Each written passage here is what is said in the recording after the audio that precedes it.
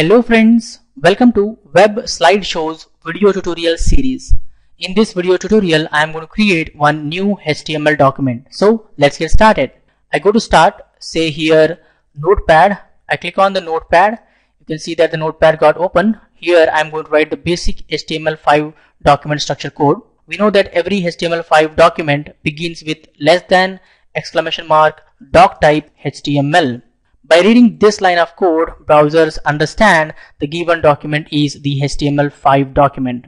We know that every HTML document begins with opening HTML tag and ends with closing HTML tag.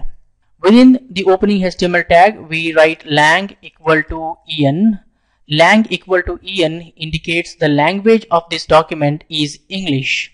We also know that every HTML document is divided into two sections. One is a head section, another one is a body section. To indicate the head section, we are going to write opening head tag and closing head tag. This indicates the head section. To indicate the body section, we write opening body tag and closing body tag. This indicates the body section. Within the head section, we write meta char set equal to UTF-8.